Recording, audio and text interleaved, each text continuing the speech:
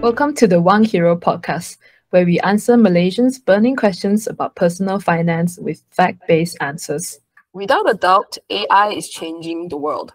From asking ChatGPT questions to creating unique visuals with Midjourney, we are now in a world where almost every aspect of our lives is or will be touched by AI.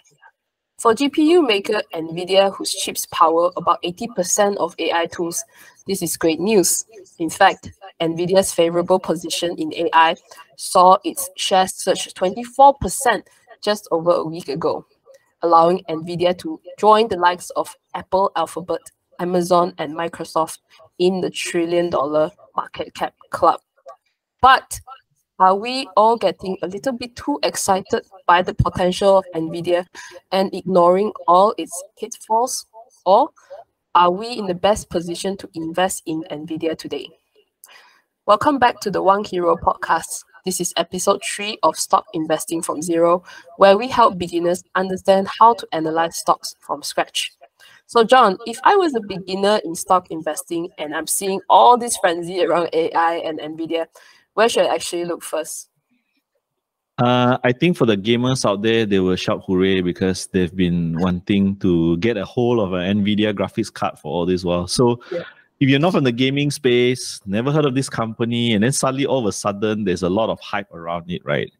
We always anchor ourselves into the 4 basic investing questions. Now, I'm going to go through the question first, and I'm going to go deeper into each question, right?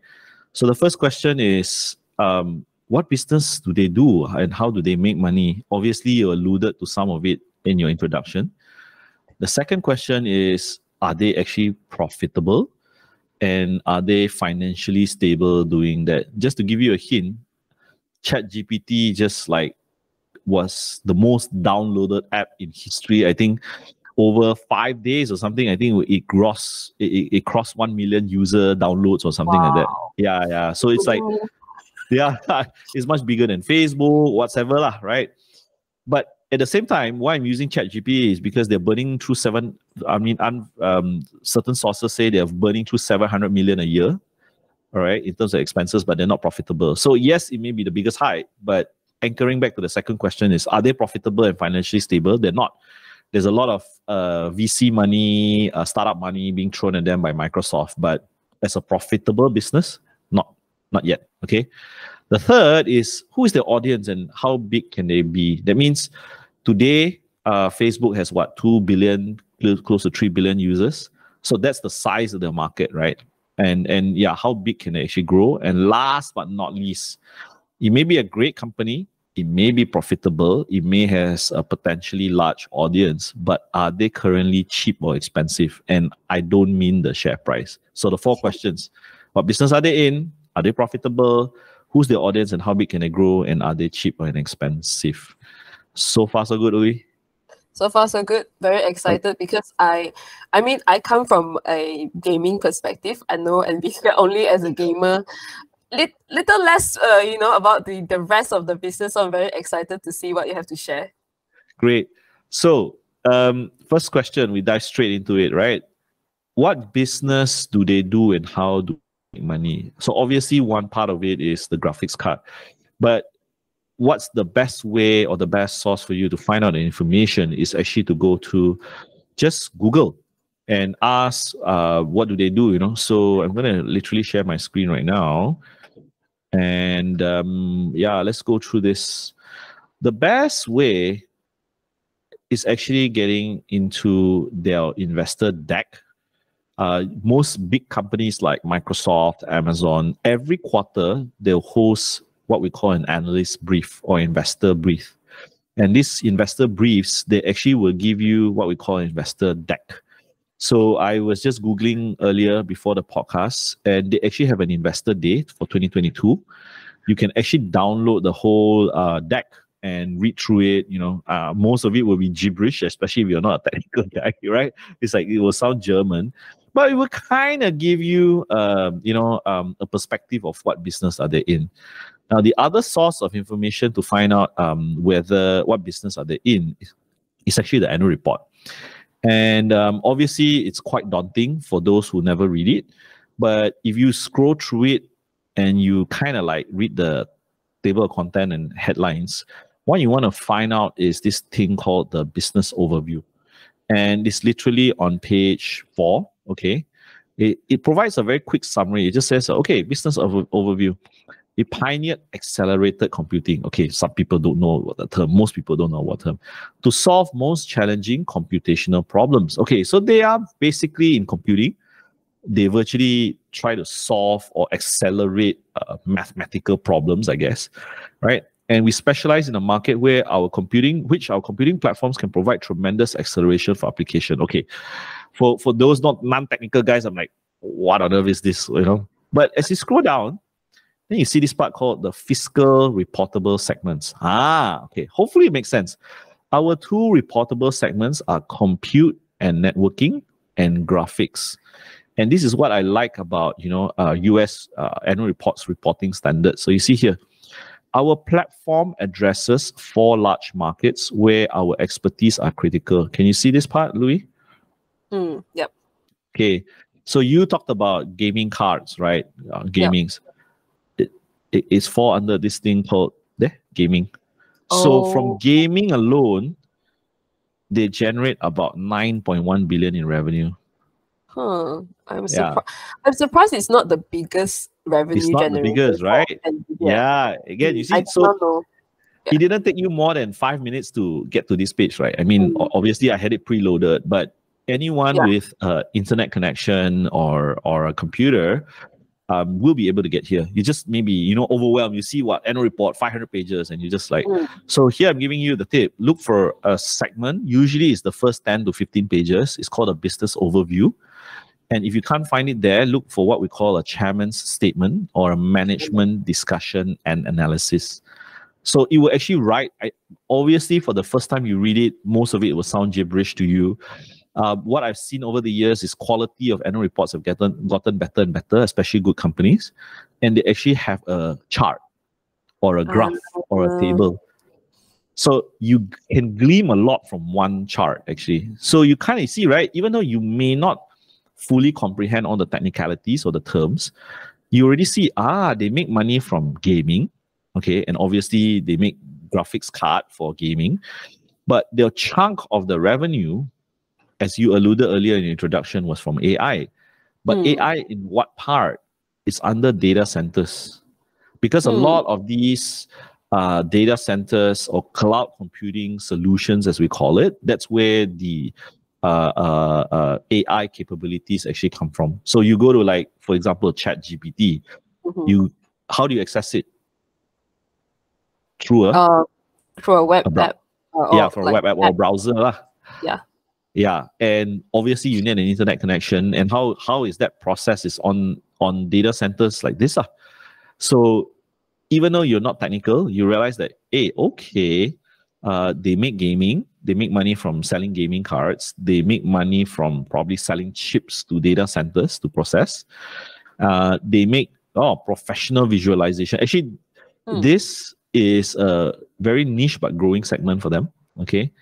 And last but not least, this. Are you surprised that they're actually in automotive? Yeah, I'm quite surprised. Is that new? No, it's not. So your Tesla cars? Prior to Tesla coming out with their own chips, every Tesla car has an NVIDIA chip. Oh, wow. All your self-driving, your lane assist, your cruise control, all that requires computing power. And NVIDIA makes one of the best automotive AI chips in the world, actually. Oh, wow. That's interesting. Yeah. So if you can see, right, even though data centers are contributing a big chunk of it, can you see which is the fastest growing one, Louis? The automotive. Correct. Of course, it's from a small base, but it's growing year on year. And I mean, like, let's forget about NVIDIA. Let's come back to reality, okay? Even if you buy, I think for those younger ones who are watching today, go and look back at your parents' car. Let's just say, don't talk about a very fancy model. Let's talk about Myvi. A Myvi 5 years, 10 years ago, you don't have a push start button. You don't have LED screens. You don't have like, on your side mirrors today, even for Myvi, there's a blind spot detector control, So if there's like a car coming and then there's a beep on your rearview mirror, all those require electronic computing power and all that kind of thing, right? Where is it coming from? It's from chips. And one of the major guys is NVIDIA. Wow, that's amazing. Yeah. So if you buy a slightly more expensive car, like a Japanese car, do you realize that last time if you cruise control, that means you drive your car, you hit 80 kilometers an hour and you don't want to go any faster, right? You press the cruise control and you will stay steady at 80. You don't need to press the accelerator, correct? But now cars, right? When you drive and you set it at 80, but there's a car in front, you normally have to press the brake yourself manually, correct? There's this thing called adaptive cruise control. So the car in front is suddenly slowing down to 70, you set at 80, your car also slows down to 70 automatically. Oh, that's interesting. I didn't know that.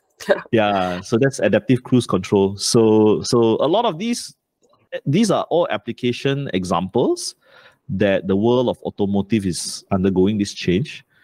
You see, more sensors, more smartness in the car, for the lack of a better word. And yeah, NVIDIA has been singing this song for the past 10 to 15 years, to be honest. Wow, and now they're like in the absolutely best position to capitalize on it. Precisely. So it's almost self-fulfilling, isn't it, John? Yeah. I mean, every time, actually in the past, a lot of people just think NVIDIA is just selling graphics card, and then they said, which is answering question 3, how big is their audience, right? Because if you think about gaming, the audience is mainly teenagers to young adults, maybe a very sliver of like 40-year-olds that play games to distress, right? But you think that, the market is just limited to that.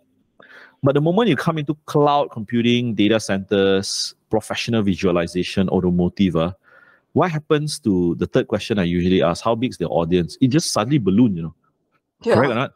Right? Yeah. But in the past, so when analysts now, because NVIDIA is very famous, right? When analysts actually ask, hey, Jensen, why didn't you tell us about all this? Yeah, I've been telling you guys for 20 years, but you guys never listen. No, actually, he does say this on interviews. A lot of people couldn't understand what he was building back then. But he, as a vision, I really love Jensen, super humble guy, super on the ball. I mean, I've watched many of his interviews, including the one he talked to Maurice Chung. So, Louis, I know we've not discussed this in the past, but Maurice Chung is the founder of TSMC.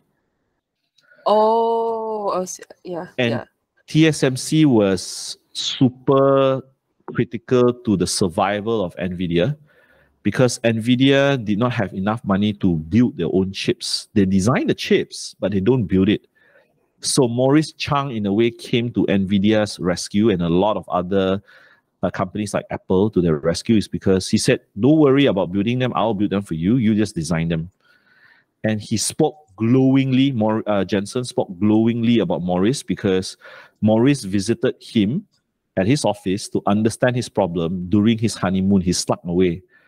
His wife didn't know. They were having a honeymoon. He went to Jensen's office to talk, brought his notepad in his suit, whatever, right? And then only later that Jensen found out it was actually his honeymoon. Oh my God. I mean, one could say that, at that time, he also gave life to something else. Correct. Yeah, exactly. So I think, the beauty about people or leaders with very long visions is they stick to that core focus and they stick to it very well, even though at that point of time people didn't understand them. But obviously today he's enjoying the fruits of his labor. He owns, I think, in the future. Yes. If I'm not mistaken, he only owns like 3 to 4% of the company, but 3 to 4%, it's like 1 trillion. 10% is 100 billion, right? So 100 billion, correct? 10% is 100 billion, correct? So 3 to 4%, you're talking about 3 to 400 million, billion of the company, Hey, wait, 100 million. He's a billionaire. Yeah, definitely a billionaire. I'm like, wow, So,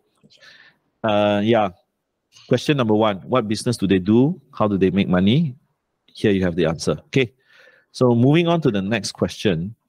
Are they profitable and financially stable doing that? Okay, there's many ways.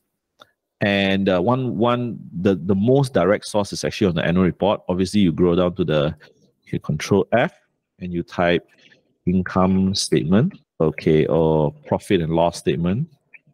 Okay, wow, they didn't use these terms. So financial statement then. Okay, then it becomes too wide.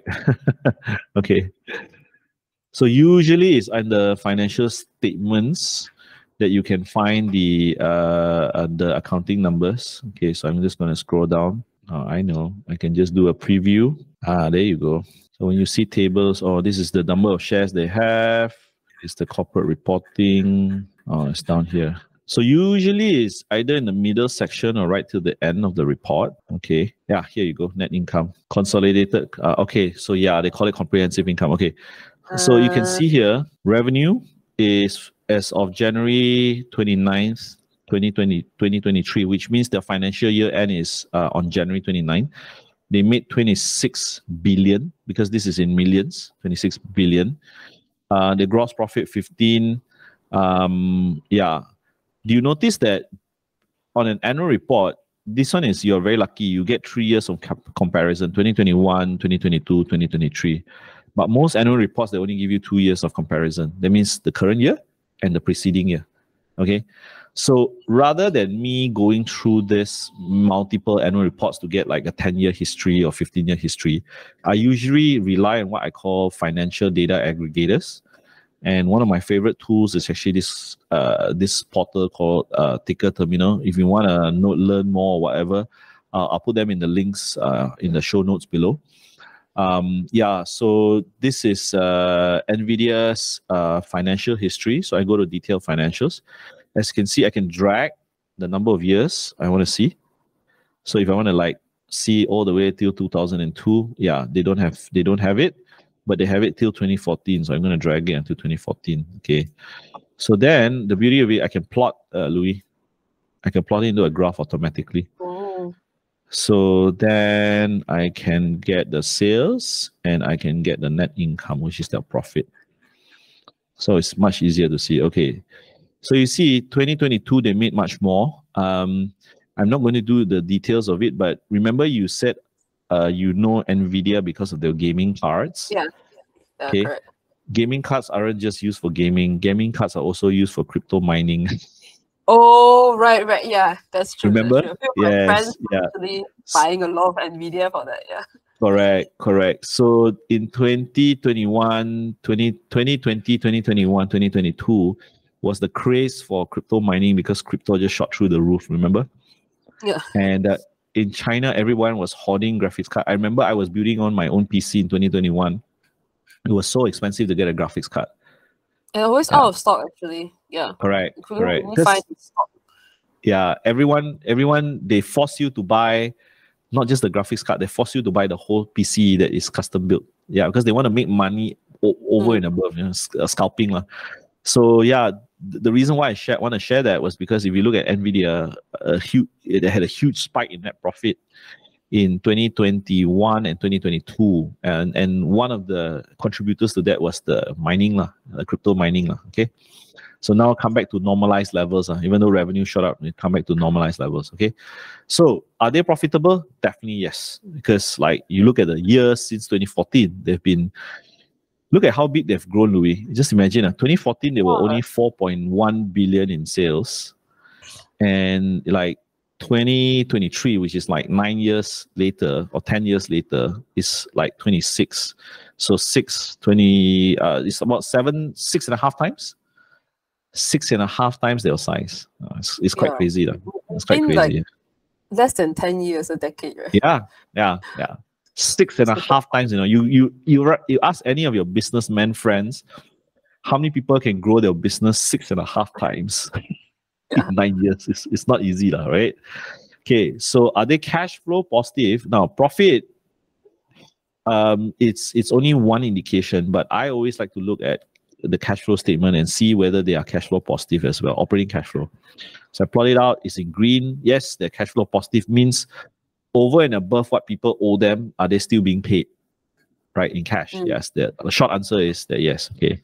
So that's the second question. Profitable and financially stable? Yes, they are. Okay. And rather than going through an annual report, which only gives you like 1 to 2 years of comparison, I like to use what I call financial data aggregators to get the historical, okay, to see the trend. Okay. Next question. Who is their audience and how big can they grow? Actually, it was answered here already. If you recall earlier in my bookmark, yeah, okay, here. Close this, so you get a bigger view. They already tell you who are their audiences. So data centers, as we all know, cloud computing is growing bigger and bigger. The usage of things like ChatGPT, LLM, large language models to actually train the AIs are getting bigger and bigger. You know, Google I/O, at the Google I/O conference, we talked about Bard, which is like the equivalent of ChatGPT. All this is coming out now. Besides gaming and professional visualization, Louis, have you heard of the Weather Channel and you heard of how they use AR? No, I don't know that.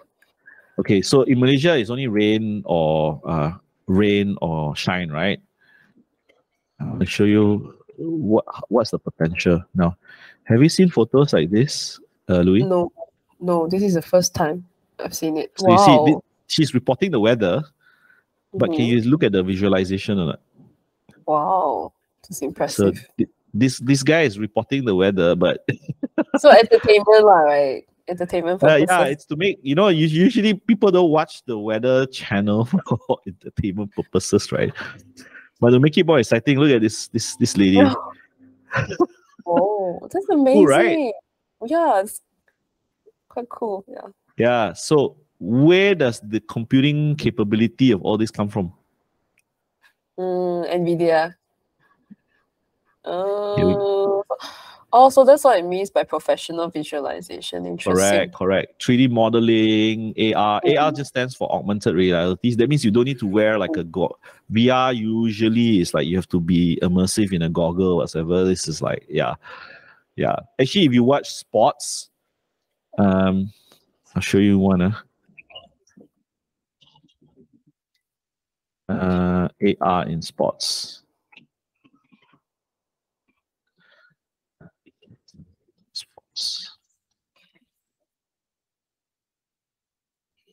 You see this? Oh. So you're watching the live telecast and you get this. So like football, American football, you want to see the players, the touchdown. Yeah, look at this. It's quite insane. We haven't gotten to this level in Malaysia yet. No, I haven't seen anything like it in sports. Or anywhere like our Weather Channel. Yeah, it's coming. So you got things like this, you get the stats. No, if you watch football or tennis, you know, like whether it cross the line of the goal or whatever, this is how AR is being used. The foul line, you know, like if you watch football, there's this thing called offside. That means the last. Okay, so offside just means like this is the team defending the goal. And then if the player runs behind the last man, it's called an offside. That means your goal is disallowed. But it's very hard to visualize on the field. So they actually use AR to actually draw the line for you. Yeah, all this requires processing. So the long to short of it is all this is coming. All this is being powered by something. And that's where it comes out. Yeah. It's like almost unlimited potential. It's like... Oh, exactly. So can you imagine next time storybooks you open up, right? You know, in the past we watched movies about storybooks and then, you know, the thing pops up. So instead of being fictional, it's now a reality. Can you imagine Dungeons and Dragons, the dragons coming out at you? The warriors coming out. I would imagine like being a child at our age, maybe they wouldn't be able to tell what's real and what's fake anymore. Correct. Yeah, and obviously I'm not going to go through the history. I'm a big fan of Jensen. I watch a lot of his interviews, but if you want to know more about this visionary leader leading NVIDIA, you should really watch his interview he gave to the university about how they nearly went bankrupt. NVIDIA in the early days when they nearly went bankrupt. It was the last design. If that design failed and the chip that they manufactured, couldn't meet the spec or had some errors, that's it. They closed shop already. Wow. Yeah. It's really like a hair's literally living on the edge. Yeah.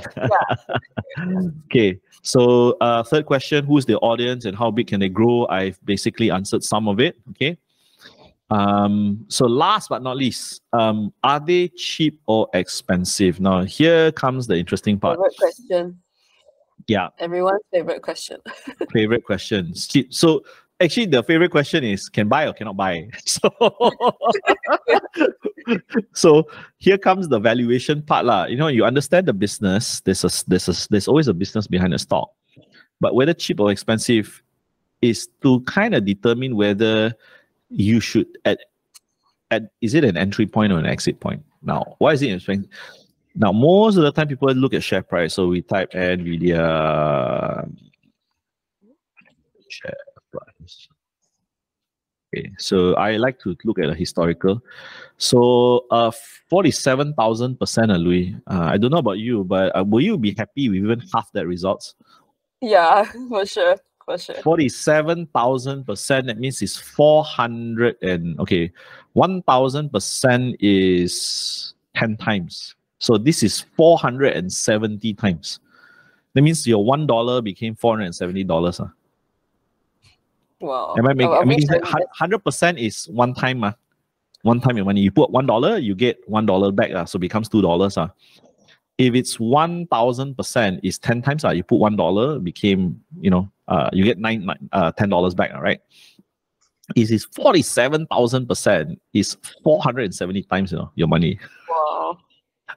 I wish I invested in them in the early days. Yeah, I mean there was a huge opportunity. You see, what happened? In September 2022, as recent as September 2022, a lot of people just brush NVIDIA off. If you want to say when was the best time? Here. I mean, you missed it. If you missed it here, there was another time here. You see? Yeah. So my cheap or expensive is not to do with share price. My cheap or expensive is usually what I call a multiple of their earnings, or what we call a PE. Now, in Google, most of the information is freely available to you. It's this thing called the PE ratio.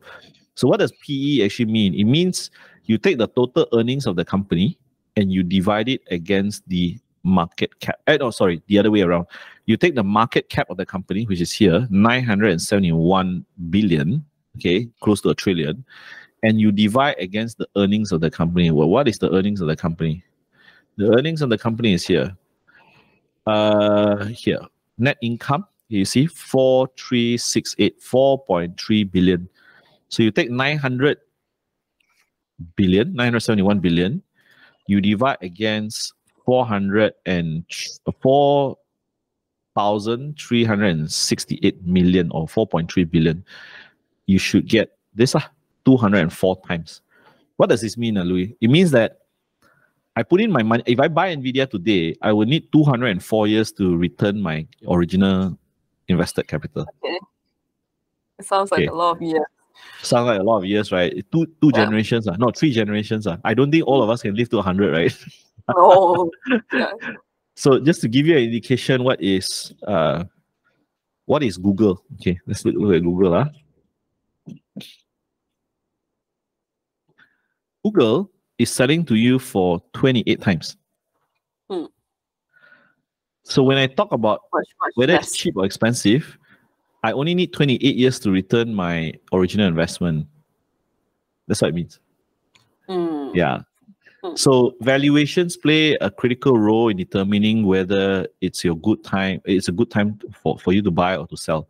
Actually, technically now, it's a good time to sell NVIDIA. I mean, if you were a shareholder, yeah, and you want to make some profit, it will be a good time for you to sell. But yeah, I think there has been a bit of sell-off as well recently.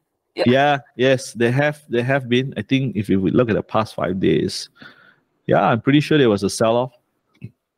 You look at here, it hit about 400, and then if you're lucky enough, I think when was the results released? NVIDIA results, recent results. That was what caused the share. You know what caused the share price to spike, Louis? Because analysts forecasted lower revenue and lower profit, and they actually surprised the entire market. Because yes, it surprised the entire market. I mean, we have to read business news every day, even on the weekend, right? So, because when we help manage clients' money, it's like you have to be on the ball, right? So they actually announced results exceeding all analyst forecasts, estimates, and that kind of surprised the market. We have to trust ourselves. Yeah, so, and I don't think even Jensen even knew that he was surprised. Oh. You as a business owner, how will you know whether your profit will be good or bad? It all depends on the customer, ma. Right, yeah. right. That's true. So, it surpassed all the estimates, and that's why the market just like piled onto this stock because everyone's expecting a recession and a downturn, especially for the semicon industry. But NVIDIA actually just like upturned that assumption, that hypothesis, and markets actually like to price it in because it's like, oh wow, I'm like, this is the only lighthouse that's still like lighted up comparatively to all the gloom in the other parts. Yeah. So far, these are the 4 questions you usually ask. What business are they doing? Are they profitable? How big their audience is, and whether it's cheap or expensive. Do you have any other questions, Louis? Yeah, so one on the cheap or expensive. So for you right now is expensive, right? Considerably. Yes, at 200 times, definitely. Okay. Yeah. So you know that tool I use, like Ticker? There's actually this valuation tab over here. And you can actually see historically what is the valuations like has been. You can actually plot it, So you look for this thing. Okay, wait, it's somewhere here. Next 12 months, or this is forward. Okay, trailing. So don't worry about the term. NTM just stands for next 12 months. And what I want to look for is trailing. So trailing, it will come with this term called LTM, or last 12 months. So I'm looking for last 12 months price to earnings. EV, price over diluted EPS. Okay, this one, price to earnings PE. So you can see, right? I try to drag all. So this is 0. It's been trading in negative. Okay, you look at 2009. Why is it negative? Is because the earnings was negative. It means they made a loss. But historically, they've always traded around 20. Okay, so they were trading around 20 times. Then peaked in 2011. They were trading about 60 times. And yeah, there are opportunities when they traded only about 15 times.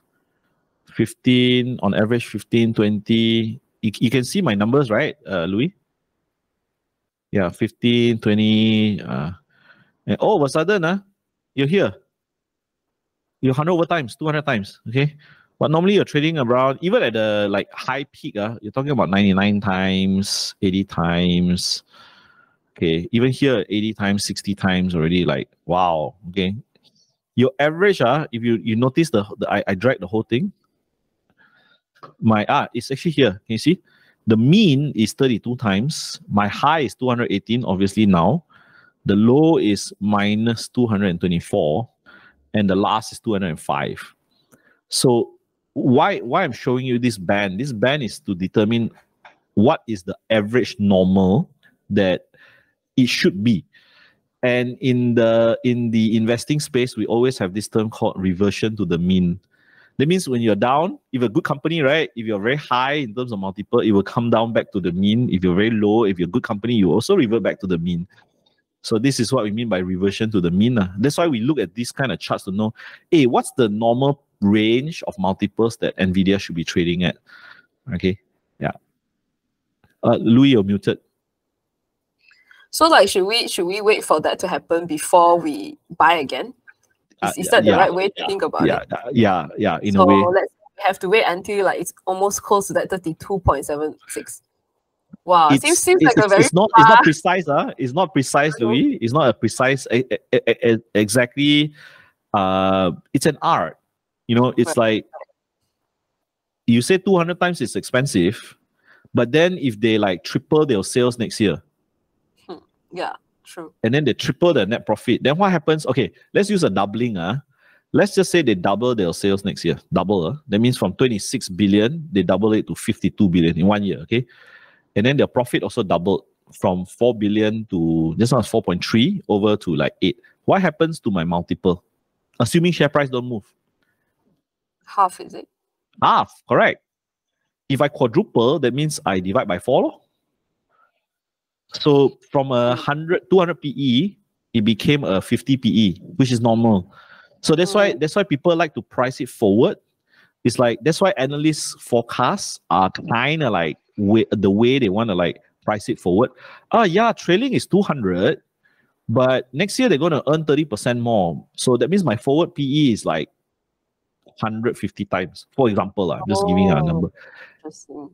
You see, that's why analysts try to forecast, because they're trying to say, hey, if I guess it correctly, I'm actually buying it cheap now, even though it looks trailing is 200. You see, so I know it's a different world. I mean, analyst world, high finance world, but that's the usage of forward earnings estimates. Well, it's definitely an art. We probably need to get our hands dirty to slowly learn what's the art like. Correct. Okay, correct, yeah, I think it's quite clear from the numbers where NVIDIA stands, but I think for me, I have some more bigger questions around like the future, right? Okay, so we were talking about like analysts, thinking they have this estimate, maybe they'll earn more, right? That definitely has to come from some kind of prediction or bet about certain growth, and I assume that's from AI, right? Correct. So now we are very excited because we see like all the prices going up, and we think, okay, maybe we'll keep continuing. But we've seen this before, John. We have seen this before. These are called bubbles, right? We had a crypto bubble, we had .com bubbles. Correct. Are we in an AI bubble? I think we are, and I tell you why. So, I mean, I've heard this many times, but hearing it when your mind wasn't prepared, my mind wasn't prepared back then, and hearing it now and hearing it maybe 10 years from now when I gather more experience and hopefully more wisdom, was this. They say that if your auntie in the wet market or your taxi driver is talking about the stock, it's time to sell. I don't know if you heard of this wisdom before. So it sounds so simple. It's like if your mom is talking about it and she's not in the stock market. Okay, your mom's different. Okay, different sampling. Okay, but if someone you know who has never been into investing, never been in the capital market, start talking about this particular stock. Oh, this stock A or crypto is hot, right? Becomes mainstream, right? And everyone's like trying to pile into it. It's time to get out. Why? Because actually, it's such a simple nuance, but the nuance is actually this. That means that people who have not understood it well enough, but heard it as a headline and there's a lot of buzz around it, are starting to put money into it. That means there's a bubble. It's an indication of a bubble. Oh, wow. Okay, that's kind of scary. Something so simple, right? It's like, that means, right, people who don't know, haven't done their work, but feel that they can make money, what you're actually buying into, you're buying into hope. Right. You buy into hope, you buy into a promise, somewhat of a promise of making money, right? And when everyone, including people who are not in the tech space, start talking about ChatGPT, like it's the next sliced bread, right? You will know that it's time to be cautious. I think that's the word I would use. It's time to be cautious. Yeah. So the next question will be, when do we know that we outside the bubble now? Like the bubble has burst and it's time to really like have a critical lens. Okay. You mentioned crypto. I would say crypto now is bubble burst. Or you just realize that people don't talk about NFTs NFT. anymore. Yeah. Okay, people don't talk about farming anymore. I don't know if you realize that or not. Yeah, Right? I do. I do. Yeah. And that's where opportunities are being found. Any asset class. You talk about property, people will tell you, oh, property is dead, it's not worth buying. While there's some truth to it, that means that you have not dig hard enough. I'm very sure some property expert somewhere has found a fantastic deal because someone didn't have the holding power. The market is, there's no competition, because if everyone's out of the market and there was a good deal, and if the market was hot, everyone will be fighting for it. Just say, hey, property can make money. Everyone will be fighting for that good property. And what happens when everyone's fighting? The price will go up. But when everyone's out, there's only like 3 or 4 guys with the holding power, with the dry powder, and no one's competing against you. What happens? You can get a good deal, a good offer, and then you wait. And back to your question, that's exactly how you know when you're out of the bubble, when everyone has just thrown it away. Everyone doesn't care about it. Everyone says there's no opportunity. That's when you're really out of the bubble. But when even your cab driver is talking about it, and no condescending or demeaning comments towards cab driver. But when someone who is not in the market starts talking about it, that's when you know you're really in a bubble. Well, I think it's just all the FOMO going on, right? Yes. People they feel like, oh, am I actually missing out on something, right? If I don't invest now, what if it goes up even higher? Right? Yeah, exactly. About, I think we have so many bubbles lately. Like we have that crypto, and then I thought it might have like cooled down a bit, but now we have the AI bubble all of a sudden when ChatGPT was launched in November. I mean, we still don't know where AI is headed. We don't know if it will be profitable. And then there's also like moral questions around AI. Yeah, you're spot on. About satience. Have you heard of this term called satience? No. That means SATIENCE. No. Sentience. Wait, I don't even know how to pronounce it correctly. Okay. The quality of being able to experience feeling. So they said AI is gonna be alive, woke, or have emotional. Like, we watched about the hero movie Big Hero 6. So I think the moral question with regards to how will AI actually impact our lives, have some kind of control over what we think or whatever, that influence.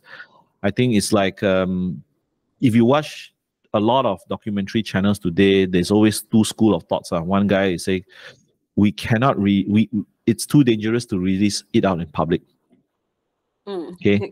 Yeah. The other end of the spectrum says, unless we leave it out to experiment, how can we progress as a human race? So there's always these two differing thoughts, and most of it will be hinged around a moral question about it. Like, are you destroying other people's jobs? The other group of people will say, no, this is creative destruction. It forces humanity to progress and to upgrade and to upskill. So yeah. Yeah, I think with regards to NVIDIA, they actually, like, I don't know if you saw the in-game avatars that they created. Oh, yeah, so, yes, I've seen some of it, yes. Right, like now you can, like, I mean, I'm sure there's some errors in there in terms of like reality, but they're able to talk to the NPCs now, right? So it used to be like you had to get writers to write the script, etc. But now they can, come up with the scripts just like ChatGPT does.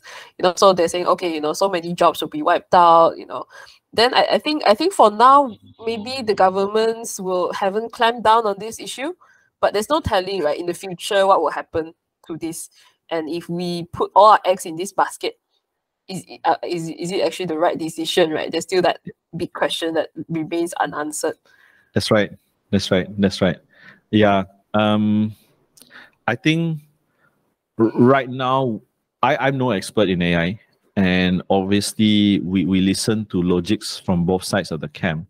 And obviously, it's kind of like a wait and see attitude for me to determine what's the progress. I mean, you're in the space where, what do you call it? The advertising, customer funneling, and all that. And you have even written things publicly about how it will change the landscape. So but we also wouldn't know the firm answer, we right, don't Louis? know. We don't know. We don't have crystal ball. We can only predict.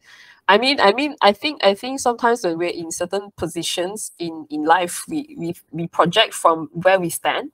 Yes. Rather than, like we can't really predict. We can only project, okay, this is what we think might happen based on what we know today. But comes the future, it may be different, right? So I think that's something that most of us need to consider when we invest into anything related to AI lah. Precisely. But coming back to NVIDIA's business, right? Okay, so right now we know that NVIDIA is the hardware behind about 80% of the AI stuff out there. But what's the chance of another company doing the same thing, right? Encroaching into that market share. And we know that good question. Growing, but what if, they lose that market share? There's always a possibility of someone coming in it. But I think where the advantage that NVIDIA actually had, they've been working on this for many, many years. Many years. I mean, prior to it being public listed, they've gotten into it for many years. The struggle for most, actually, even some of NVIDIA's customers, that means the cloud computing data centers, they're actually starting to build their own chips, Louis. So guys like Google, guys like Azure, they're building their own chips, not because they don't like NVIDIA's technology, but okay, here I'm going to get a little bit technical, but bear with me. NVIDIA's chips has to be built to satisfy all the users, all the applications. But certain specific applications, they're not the most efficient. And when they're not the most efficient, they draw out a little bit more power. And power actually is cost. Because the higher processing power you need to do one job, if you build another processor that can be more power efficient, obviously and you scale that up multiple times, obviously you would want to go for the more power efficient processor that does more efficiently as well. And why is it related to your question about competitors coming in is their clients, and NVIDIA's own clients are actually building their own processors, not so much to compete against NVIDIA and to start selling to other cloud providers, but because they realize that, wow, my bread and butter, I need to be more efficient, operationally more efficient. They start designing their own chips. And that I foresee will put a little bit of a dampener on NVIDIA's growth. But for these guys to go and compete with NVIDIA and to go into gaming, go into automotive and all that, I don't think they will want to do it. I don't think it's their intention to do it at scale because NVIDIA is already there. It's almost like an entrenched leader lah. So I think that would be the deterrent for most of the new guys trying to come in because Google has money to burn. They've got ad dollars and they can do that. You could talk about Amazon. Amazon is also building their own processors, and Microsoft is also building their own processors. I think the one that I really like about the naming is actually Google's one. It's called TensorFlow. Tensor, the language, and then Flow, right? So it's not their intention to want to compete with NVIDIA. And I think that's the advantage that NVIDIA has. The second advantage that NVIDIA has, you realize all these guys have deep pockets. So any new guy want to come in to build, unless you've got the money to burn, unless you've got the relationships that you've developed with TSMC, their manufacturer, the sole manufacturer for all their chips, it's going to be 10, 20 years at least to catch up to a certain market share to compete against NVIDIA. You get me? So would you say they have a very strong moat there? Very. I even though I'm not an investor, I regret not buying when it was because even at 60 times I was like, wow, it's expensive, right? Now it's 200 times, right?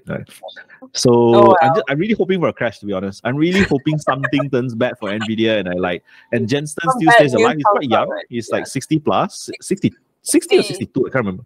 Huh? Yeah, 60. 60, yeah. So I'm pretty sure he's got at least, looking at how fit he is, probably another 20 years to go. I think it's quite I wouldn't say they are not dethronable, but I think they have quite a good moat lah. Yeah. They probably take some time and a lot of capital, right, just to eat up a bit of NVIDIA. Yeah, a lot. They Okay. virtually define gaming PCs, Right. gaming cards. You know, to be honest, True. they virtually define the standards. You see. That's true. And to consider that data centers are only one segment of their business. Correct. Right? There's so many of the rest where I don't think there's actually like a competitor in sight. Yeah, exactly. Yeah. Okay, so one last question before we get to the last section, which is the book recommendation. Is in our last episode we talked about your favorite value investment. Sorry, we talked about your favorite value investor, Warren Buffett, and you went to his the AGM for Berkshire Hathaway. So according to this one Motley Fool report, they're saying, okay, Warren Buffett would not invest in NVIDIA because it's too expensive. What do you think from a value investor's perspective, to maybe summarize, NVIDIA? I think just on the obvious, its valuations are just too high. I mean, like earlier I answered, like it's 205 times earnings, right? The second, I think, angle in which I want to address it from is, even though it's profitable, it's growing its revenue, whatever, the free cash flow generation is also something very important for Buffett as his criteria. So what do I mean by free cash flow? Meaning whatever operating cash flow you have, net off the capex spend that NVIDIA needs to spend to run their day-to-day business, the balance of that is your free cash flow. And Warren likes to have this free cash flow as what he calls owner's earnings.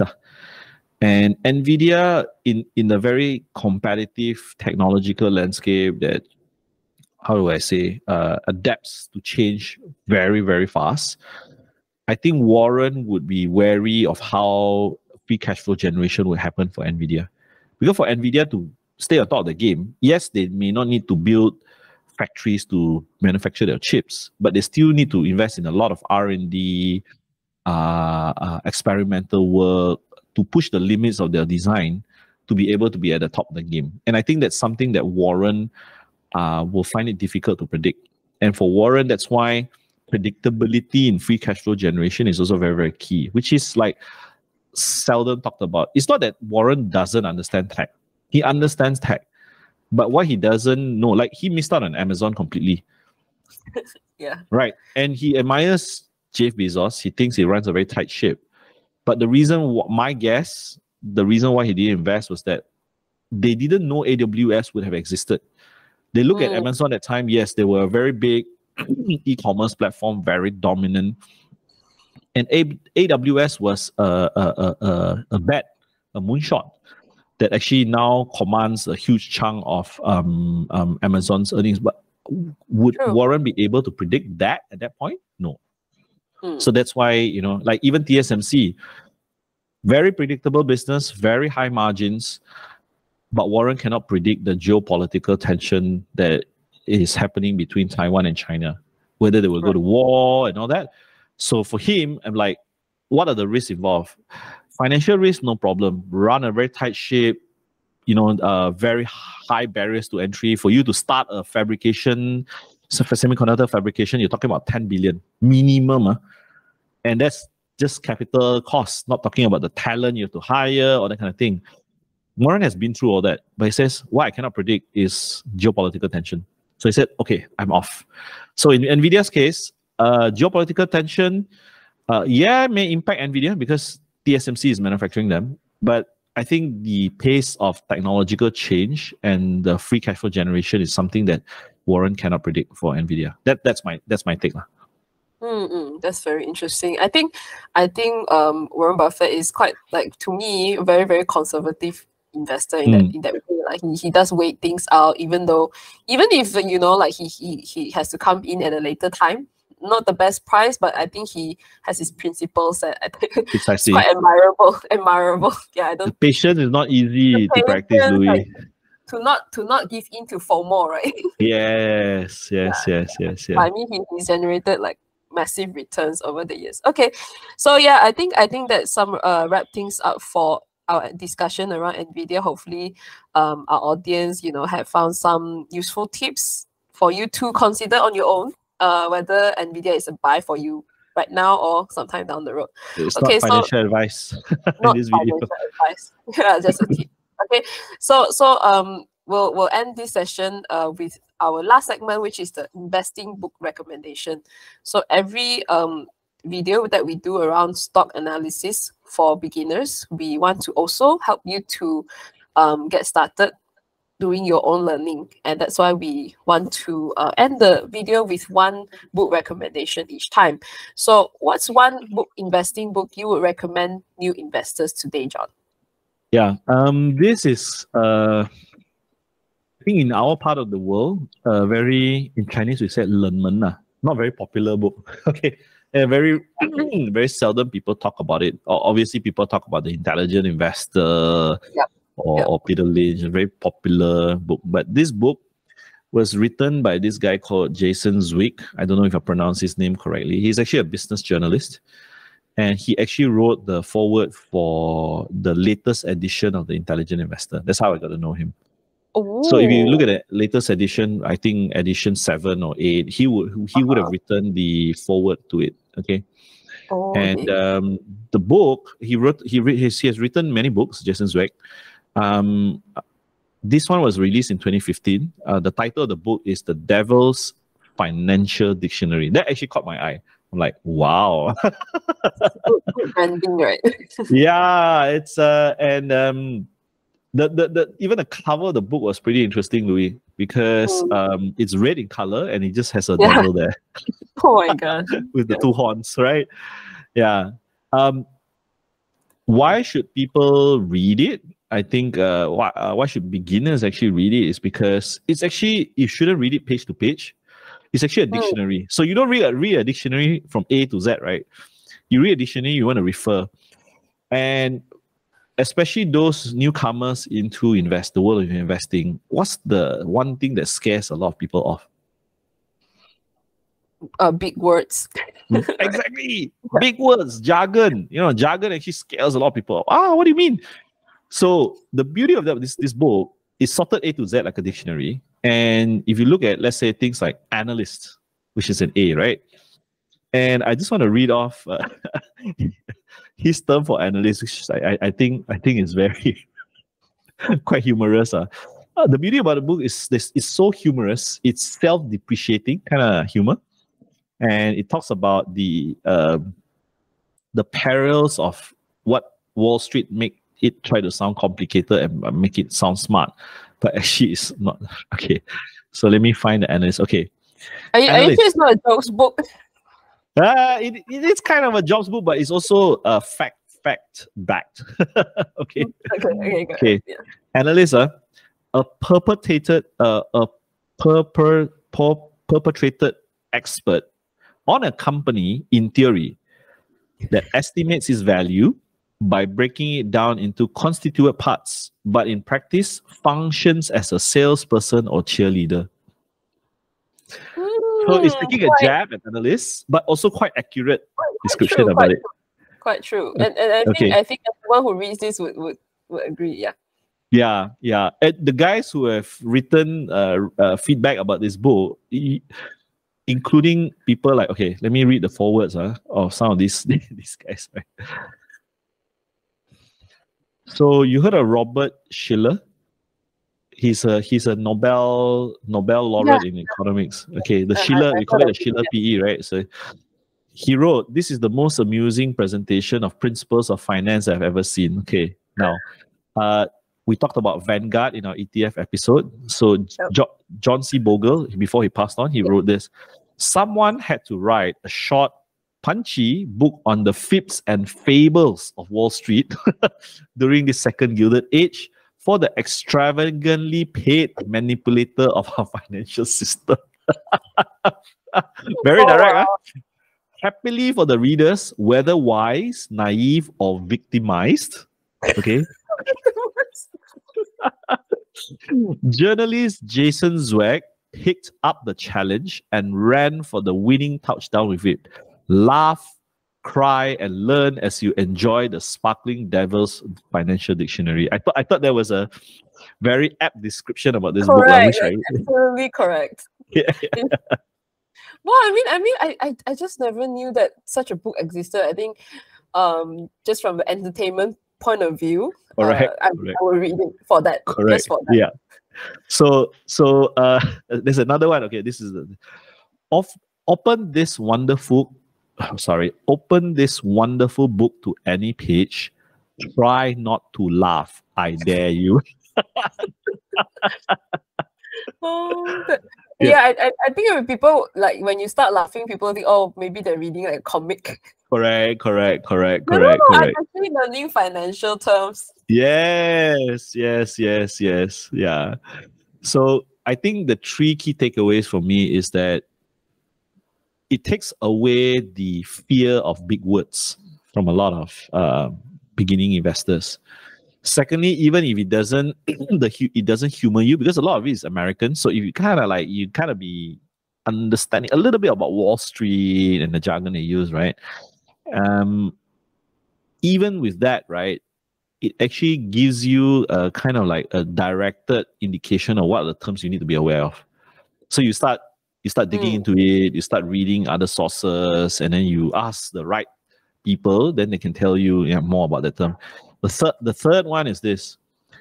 It's not a book that you can read end to end. So you think of it, it's a dictionary that you place on the shelf. And then whenever you hear a new term, let's say someone in a blog or in a video like this came out with a term, you just go to the book, you open it up and you flip it. So you don't need to read it in one sitting or two sittings. That's the beauty about this book.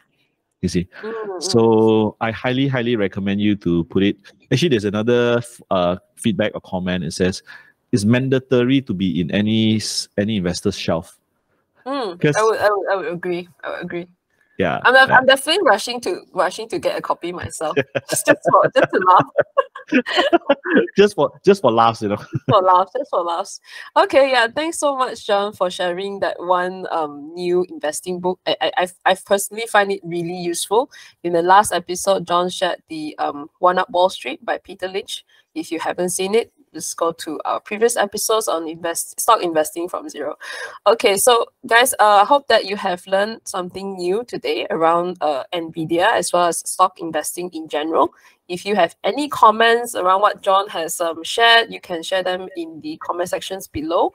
And if you have enjoyed this series, make sure to like this video and also subscribe to our channel so you get notified on new videos. Thank you so much for watching, and see you guys in the next video.